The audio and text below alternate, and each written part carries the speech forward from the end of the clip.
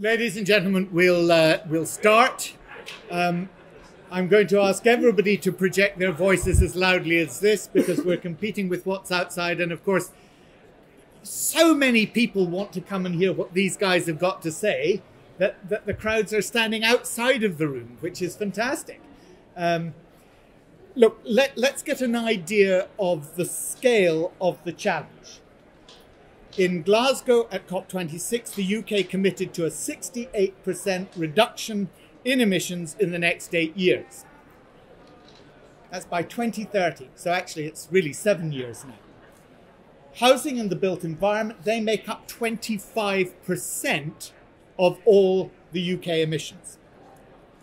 So we will not meet that 68% target in emissions reductions unless we tackle the sustainability of the built environment. That's not just housing, it's all the built environment, but particularly housing. And there's a huge challenge. So today, what do we have? We've got EPCs that tell you basically how leaky and poorly insulated your home is. A, that stands for absolutely great. G, that stands for god awful. And F, I'm not even going to go there. So all new homes should be being built to standard A. But they're not. But they're not. Why? We also have the BREEAM standards. Who knows what BREEAM stands for?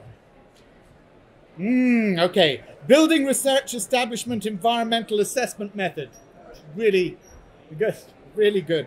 And there's three elements: the building itself and its performance, the building management performance, that's the way we use it, the consumption of key resource energies, water, waste management, etc., and the organizational effectiveness of those using it.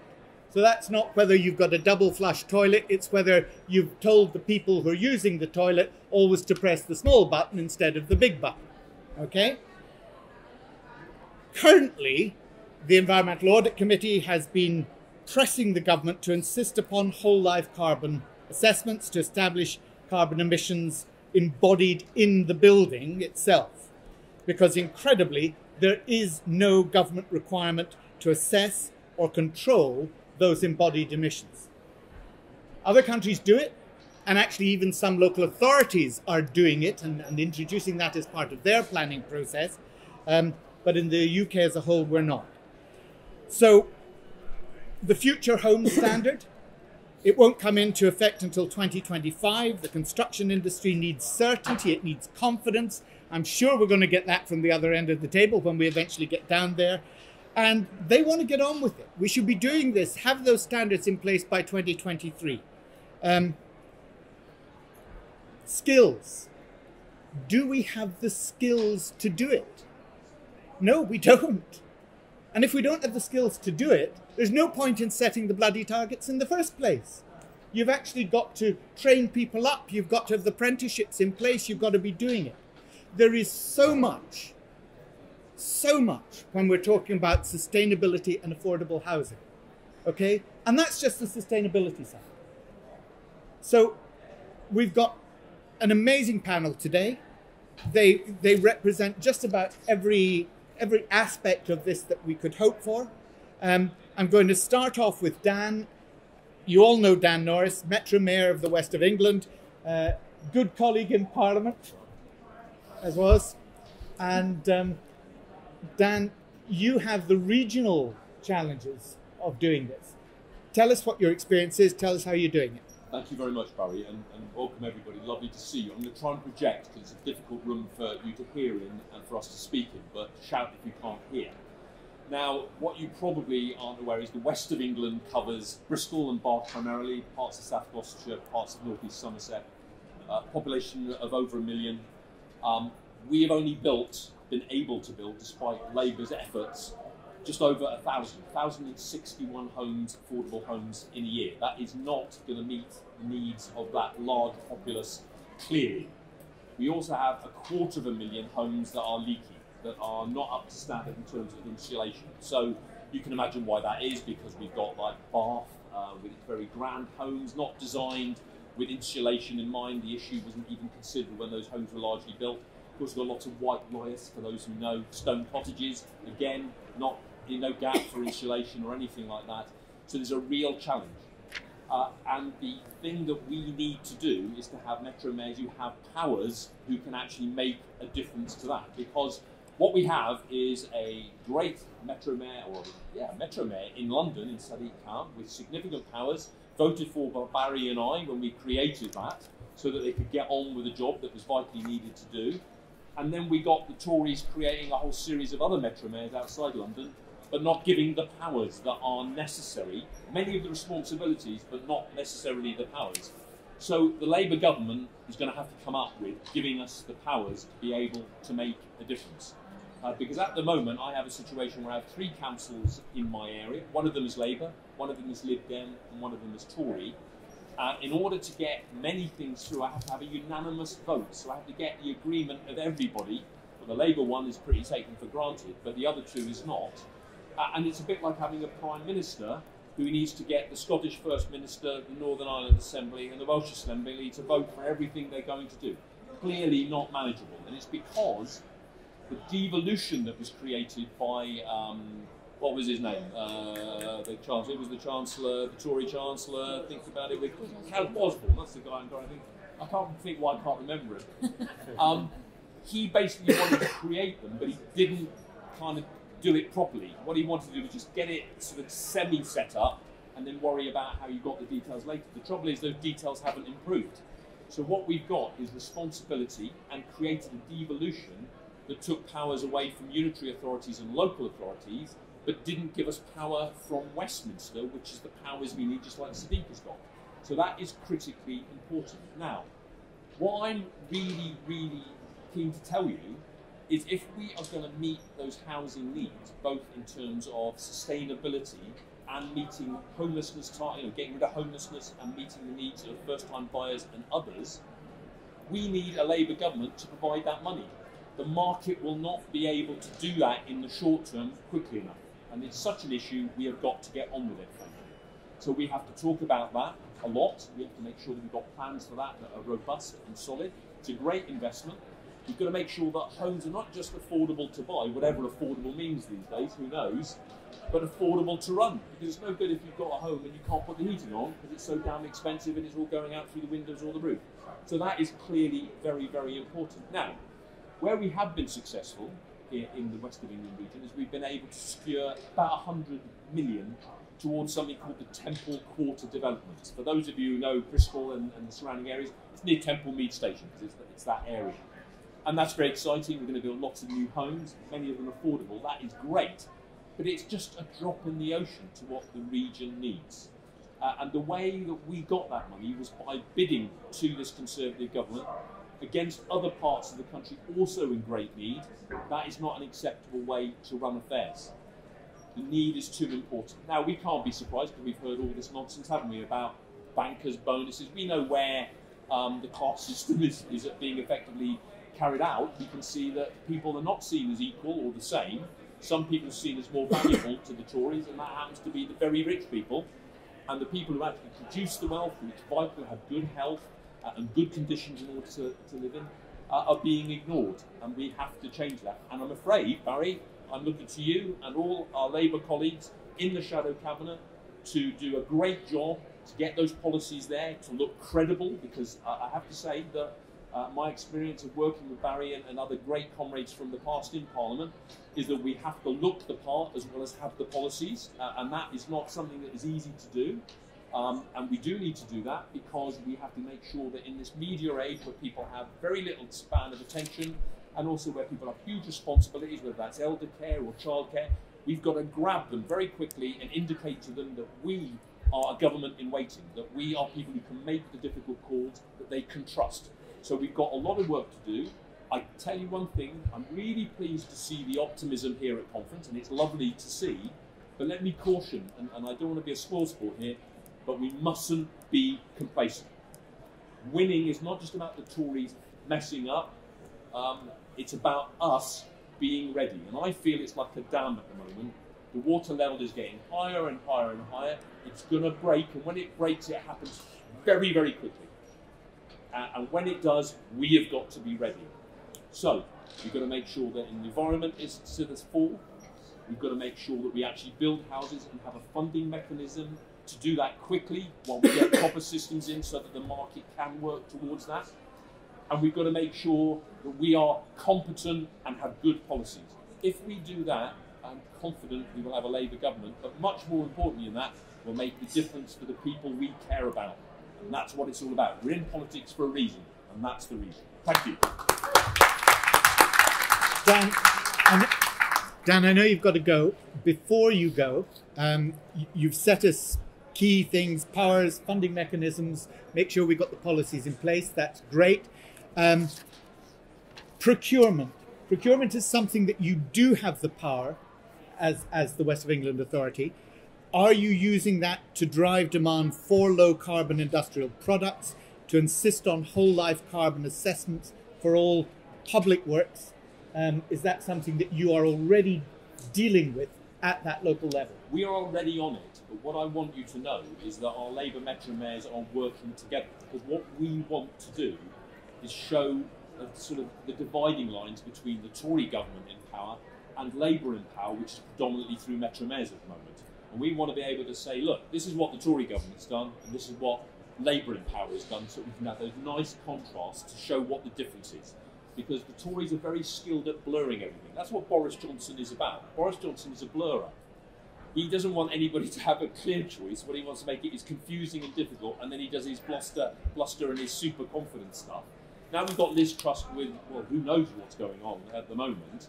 But what I tell you, we mustn't over-rely on the Tories messing up. Because I think they're so ruthless.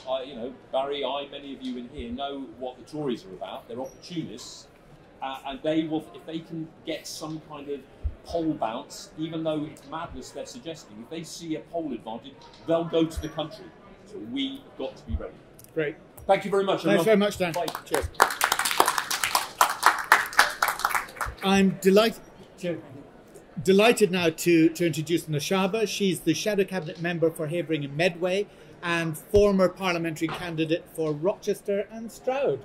So tell me what you're doing locally and how it's going. Thank you. Thanks, Barry. And I will try to project my voice, but it is the third day of conference, I think, for me. So apologies if you can't quite hear me. So really good to hear from Dan and some of the things that he was talking about there as a Metro Mayor. As a councillor who is in opposition in a Tory council, we're looking to take it next year, hopefully. But as a councillor in opposition, I'm seeing firsthand some of the big challenges we're facing when it comes to affordable housing. But not only that, the need for affordable, sustainable housing is more important than ever. And we've talked a bit about the climate crisis and how, our emissions as a country and what we need to do to be tackling and challenging those, and how reform and a review of our sustainable housing and how we deliver housing in this country is a fundamental part of that. For me, as someone that is representing some of the most deprived, one of the most deprived wards in the country, what I also think that this will help us to do is to, first of all, challenge the overcrowding that I see in my area, but also start to look at affordability levels. And Dan touched upon it when he spoke in his speech about how it's not just about building affordable homes to buy or live in, it's about ensuring that you're not then losing your money through the windows when you're trying to heat up your house. And obviously we're seeing the challenges now with energy bills and an energy crisis. And actually even before this current crisis started, 10% of households in the UK were living in fuel poverty. So this is not a new problem, it is a growing problem. And it is really starting to impact on our community. So I think this is so important that we push this agenda forward. I think from a local government perspective, what are some of the things that we can do? Well, there are some things that have happened that are making this a bit easier. The lifting of the HRA cap and allowing to borrow so that councils can build homes has been an important part of this. And I know for a fact that Medway Council, where I'm a councillor, we are now able to start building social housing, and we are doing it in a sustainable manner and ensuring that is a fundamental part of our delivery. But the reality is, it's not really happening fast enough or enough. At most, we're delivering 3 or 4 homes in particular areas, and I think there is a big contrast between what happens in London and what happens as soon as you step outside of that M25 border. And I think that's something we've really got to think about, because we do not have those land values or the ability to really challenge developers, or even as councils have that funding to be able to deliver the level of housing that we need. And I think that often that, you know, when we compare the major cities in this country and we look at London, I think sometimes that can skew what's happening on the ground in places like Medway, which is in Kent, but has really high levels of deprivation and really and a huge housing need. So I do think we need to remember that and keep that in perspective when we have this conversation. I think there are some things that councils can absolutely be doing and councils should absolutely be doing. The first thing is sustainability needs to be within our local planning processes. It needs to be part of our local plan, and it needs to be embedded.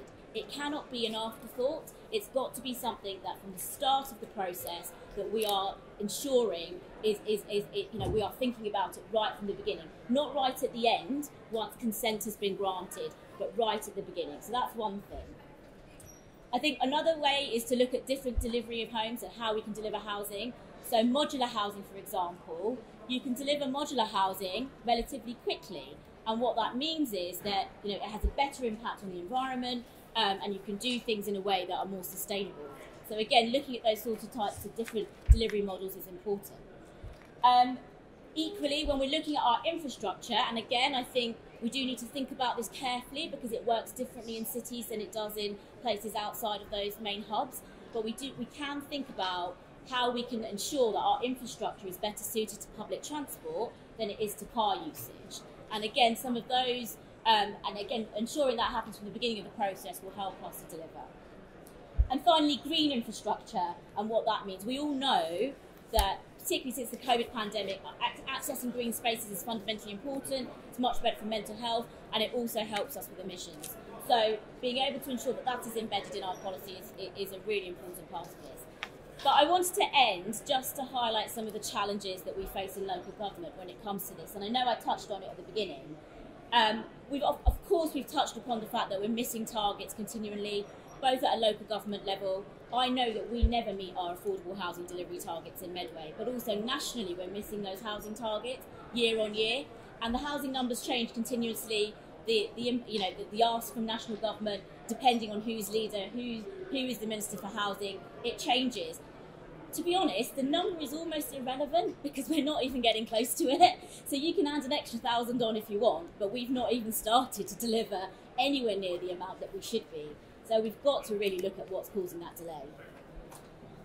I think in the current situation that we're in, one thing we can't forget, which I think will have an impact on both delivery but also how sustainable the homes are that we deliver, is the cost of building. So not only materials, but the cost of labour. And what that means is that it's probably going to be easier, if we want to build cheaply, to rely on materials that are less sustainable. And that is a problem. So the pure cost of delivery, I think, is a big challenge. It's starting to happen. We're starting to see it increasingly in our local authorities, but also increasingly across the piece. And I think it's one of those things that in a year's time, we'll really look back and say how, this is something we've got to address. So just a bit of a red flag there. And then finally, just the impact on councils in terms of planning departments. Our planning department has been cut to the bone. It is not able to either give the level of scrutiny that it should to planning applications, nor is it able to provide the level of support it should to developers who are bringing forward applications, and it is just struggling to deliver. And at the same time, it's trying to deliver a local plan which is, has been through about 5 different iterations and still is nowhere near being adopted. So these are some of the major challenges that local authorities are facing. So it's all very well having high targets and talking about sustainability, but unless we can deliver that on the ground, it's almost a moot point. And we've really got to start to look at what is clogging up the system and why we can't not only get affordable homes, but sustainable affordable homes on the ground. Great. Naushabah, thanks so much. Thanks for addressing the affordability, the HRA cap. Significant, I think, that you talked about effectively land values. And there's a real challenge for Labour to look at land tax potentially. Why is it there's such an uplift between agricultural land and development land and who gets the benefit of that. 6,000 institutions, 6,000 individuals in this country, 600,000 individuals in this country own 60% of the land of the UK. It's really scary. Planning department, council funding, all really important, and design right at the beginning, modular design as well, really important aspects of doing this. Delighted we go from Metro Mayor to London Mayor, well not London Mayor, but local authority in London Mayor. Rokhsana, Mayor of Newham, tell us your experience and what you're doing there. All right, super. I'm going to stand up and hopefully that's going to help project my voice. Can everyone hear me? Yep, all right, brilliant. So I'm Rokhsana and I'm the directly elected Mayor of Newham. I was elected first time round just over 4 years ago in May 2018 with a promise to, certainly on our part, as an authority led by an administration with an ambitious tackling poverty, inequality agenda, getting to grips with the housing crisis facing our people, that we would embark on a radical programme of municipal housing delivery. And I'm going to come back to the point of radical in the context of the scale of what we are facing in Newham, which is a significant local authority with a growing population. It has the 4th largest population growth since the 2021 census, and we have a population of over 375,000 people and growing. We have a population profile of some 38% of our resident population being under the age of 24. Over the next 10 to 15 years, we will have more under 24-year-olds than we will have over 24-year-olds. And given the constraints of buying a home, we have a growing cohort of young generation of Newham residents that can't even think about buying their own home. So will be an indelible feature of generation rent. 68% of our, no, 68% of our resident population live in the private rented sector. The majority of the homes that are being rented have been bought on the basis of buy to let by landlords that don't live in our borough and do not have an investment in the future sustainability of our place and our communities. We have a situation where we are at the coalface of a housing crisis. If you take into account rents, the majority of our households, our people, are defined as living in poverty. Sustainable housing is also a cost of living crisis issue requiring a response. Not only do we need to respond to the climate emergency through housing delivery, both through municipal housing delivery, and when I talk about municipal housing delivery, I mean homes that are genuinely affordable at social rent or at London living rent.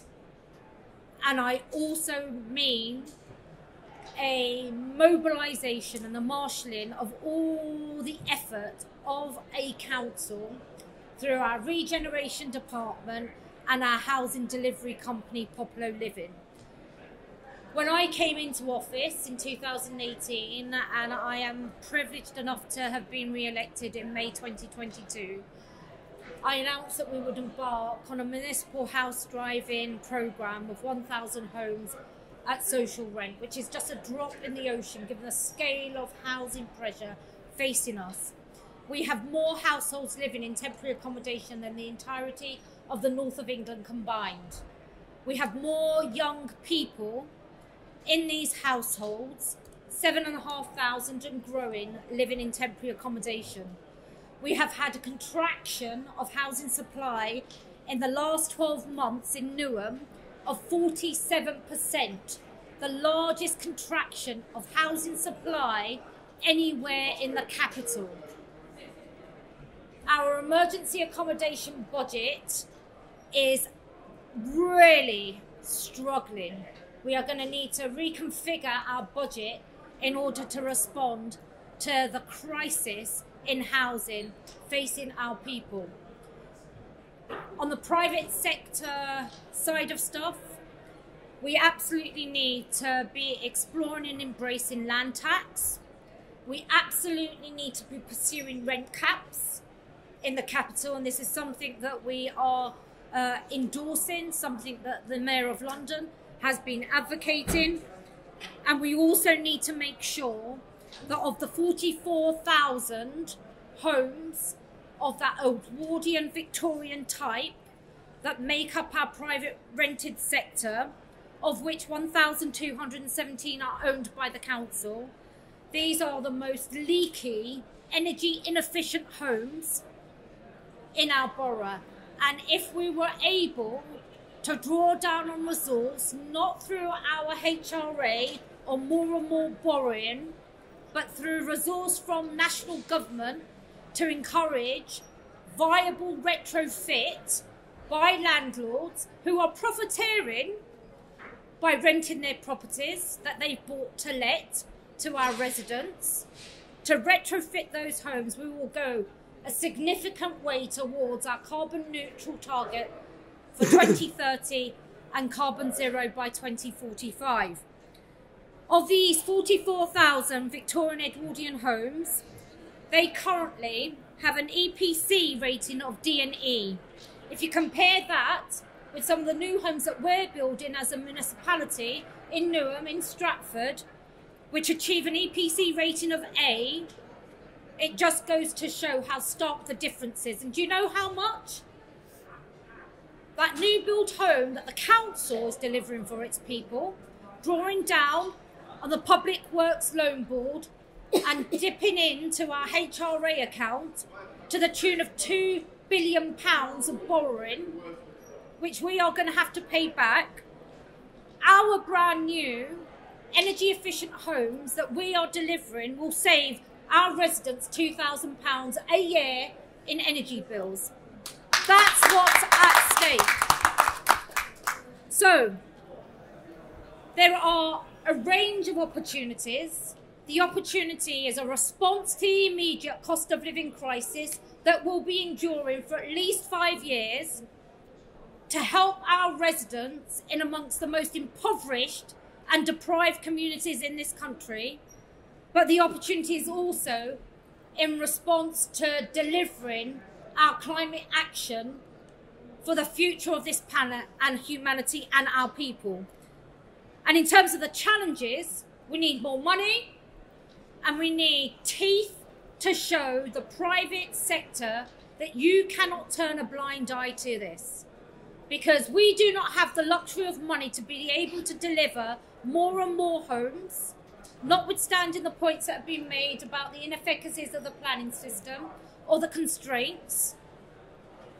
But we need a much more forceful, interventionist response to ensuring that housing delivery in this country, not only is it scaled up, not only is it led by local authorities like Newham, like Medway, like elsewhere, that we're able to unlock the HRA, that we're able to access more low-cost borrowing, but we need grants, we need rent caps, and we need land tax.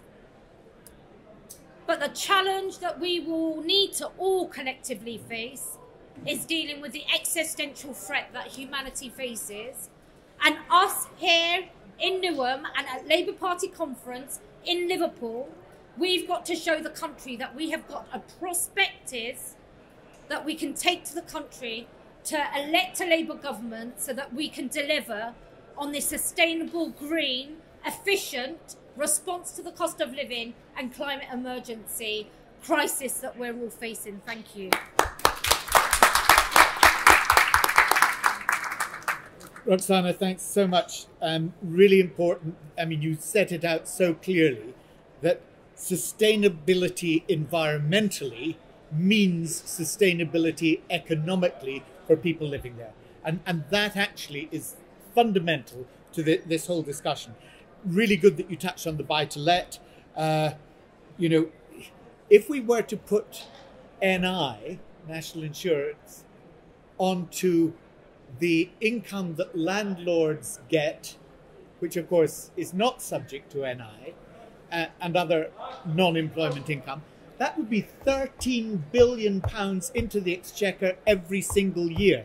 These are the sort of imaginative taxation policies that not looking always at income, but looking at wealth and saying, how do we do this better? How do we make sure that that money is available to meet the challenges that you're talking about in local authorities? Great, loved what you said on rent caps as well. Really good stuff about municipal delivery. So I'm going to jump, I think, Rob, over you. Okay. And I'm going to leave you to the end because I'm saving the best till last.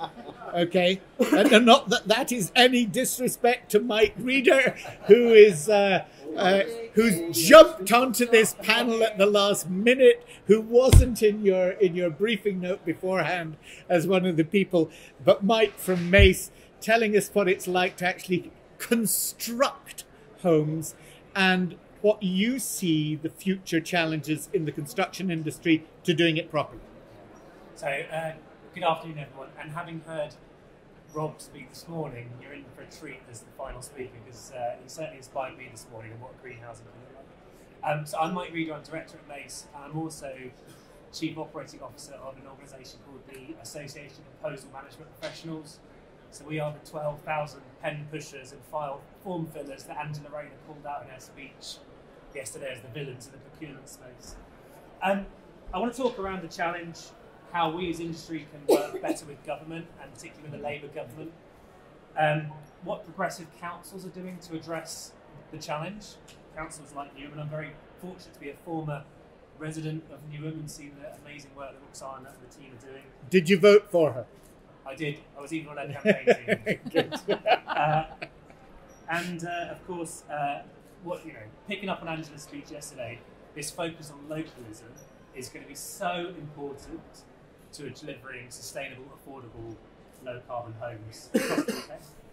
So the challenge we face as an industry is multifaceted, but one big thing that we face is a lack of vision, and that's what the Labour Party brings. We've had industrial strategies, construction strategies and plans and 10-point plans. We've had playbooks. We've had all sorts of ideas, and over 12 years, none of them have ever stuck. The construction minister, the housing minister, it's a rotating door. As industry, we're constantly dealing with new people, with new ideas, new vision, and we don't see those things stick. So from a Labour government, we need a vision for the long term, and I'm very pleased to see that is coming forward over the conference today. We're very fortunate my CEO, Mark Reynolds, chairs the Construction Leadership Council, and we've spent a lot of time with government trying to get them to understand the challenge and the scale of the challenge that we face, not only in relation to skills. Every industry is facing a skills shortage, but also our local supply chains and material supply chains, and also the local technology supply chains that we'll now need to deliver smart, low-carbon, safe homes. Retrofit, I want to focus on specifically.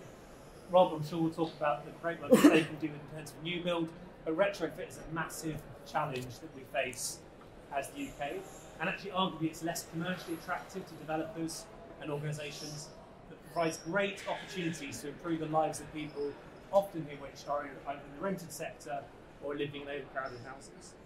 We're seeing progressive councils that we work with, Devon County Council I pick out particularly, who are using their funds to address fuel poverty by doing fabric first upgrades. Now what that means is you'll hear a lot of excitement around things like heat pumps and technology, but actually if we can stop leaking houses, we can stop drafts, we can insulate them properly, focus on the fabric first, sort out people's roofs, that makes a massive difference, not only to people, the money in people's pockets, but also the sustainability of the housing stock that we have both in the public sector and the private sector. And we're seeing now that being taken seriously. So as MACE, we're doing some studies for both energy hubs and one of the governments in the UK, not the English government, to look at what that supply chain needs to look like. And the scary thing is, it's not there. To deliver the radical, progressive change that we need to fix people's houses, the UK supply chain is simply not there. And that's a big, big challenge that we face now in delivering any complex and grand vision from either Labour or the current government. But I say it is a positive market opportunity. The construction industry has a skill shortage particularly, and in the consulting world where I work, we have a big shortage of traditional skills like quantity surveyors and project managers. But actually, focusing on low carbon and focusing on sustainable housing drives us to a more digital solution. My colleague at the end of the panel talked about modular homes as a potential solution. We are unfortunately seeing modular house building factories closing across the UK as house builders are unfortunately reverting back to water-intensive, carbon-intensive housing construction methodologies which don't deliver low embodied carbon in our housing sector. So we need a government that pushes modular, that pushes digital construction as a key skill in the future, and looks to use the whole breadth of the UK economy to help address this housing crisis.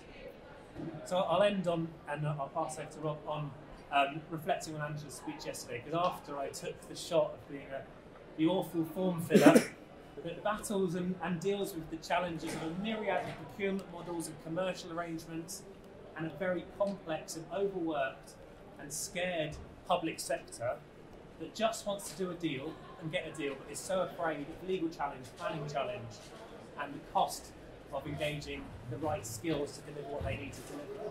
I was really positive to hear that Labour is going to promote localism at the heart of their procurement policy.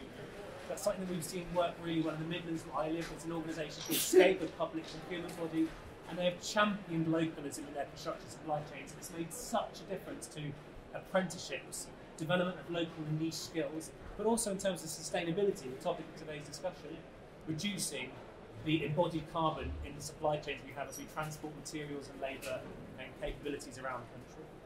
So if we can take away from today, sustainable housing has to be supported by a focus on localism. That's how we make it sustainable for the long term, and I'm very appreciative that Labour's made that part of their firm policy moving forward. Great, Mike, thanks so much. Really important, that call for localism. And I think also the other thing that I really would like to pick out, and maybe, I don't know if you can pick up on this, Rob, but the whole way in which the infrastructure has to be got right. Mike spoke about the supply chains, but he also touched on the infrastructure. We're looking at the ways in which the national grid will have to change, how that's going to affect how you in the industry, in the construction industry, are interacting with all of the infrastructure to make sure that the sustainability is really there, embedded in the planning stage as well as in the construction stage. Thank you, Barry.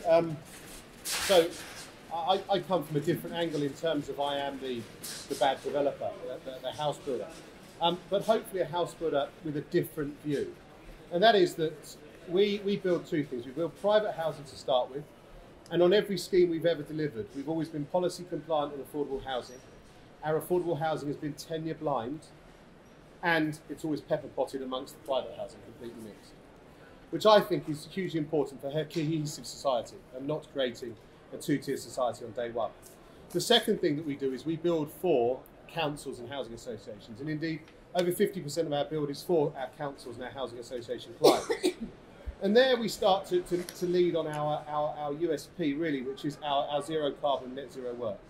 We set out back at the start of 2020 that every home we deliver would be net zero lifetime use from the 1st of January 2025 onwards.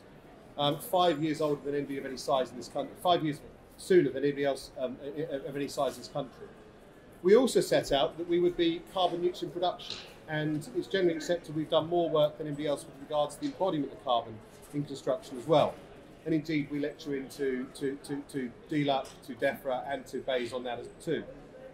Thirdly, we also are looking at zero carbon placemaking, because actually whilst housing is hugely important, and the carbon footprint of housing is hugely important, actually we can affect the way people live. We can affect the way they move around. Non-carbon based transport, public transport, etc., etc. More cycle, more pedestrian access. And actually transport movements account for 25% of our carbon footprint in the UK. And finally, we set out that we would deliver 20% biodiversity net gain across all of our developments. Twice what the government's previously set out by 2025 as well. And indeed we're achieving over 40% of some of our schemes now.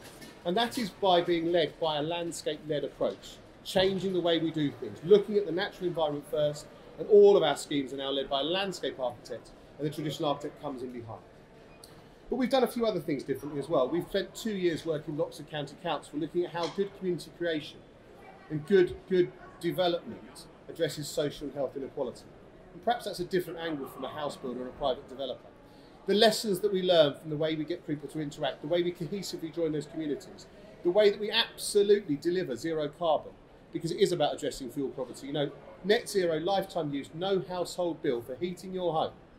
Surely, 25% of the housing in this country is yet to be delivered that will exist in 2050. Why is every home we deliver from now onwards not zero carbon? Absolutely. I cannot understand that. I really can't. We have the technology, we have the ability. Well, whatever, we have the technology, we have the ability, we should be doing it. And I think for me it's a real no-brainer, and I struggle with that. I think, we've led as a business with the Future Homes Task Force, the Future Homes Hub, about our journey towards net zero. There are huge lessons that we can learn from that, and we need to get that across the industry. We're working with our partners, our housing association partners, to look at the lessons we're learning on new build to try and translate that back to the retrofits now as well. And the retrofit is a huge challenge, particularly affording it in the affordable sector. But it's something we have to address. We have an opportunity to address fuel poverty. We have an opportunity to make people's lives better in the places that we create and how they interact. And as I say, given that 25% of the housing we deliver by 2050 is yet to be built, surely we have an obligation to design those places well, to build them well, and to make sure they're net zero. And from our point of view, that's cornerstones to our agenda at Thakeham. With regards to the challenges around the supply chain, and around energy particularly, I think it is hugely. I struggle with the fact that, why aren't we delivering every home we build with solar panels, etc. on the roof? Why, when we've got a development, aren't they taken back locally to a battery park, and then we feed them back across the development to flatten that supply and make it most efficient, and then feed the excess into the grid? We can have power stations up and down the country in housing estates, but we can't join that dot either. And then, of course, water neutrality, the other issues around that. We can look about how we harvest water, how we store water, and how we behave with water as well. So, I'm right at the front of that and pushing hard. So, yes, different perspective perhaps from many of my contemporaries and colleagues in my sector.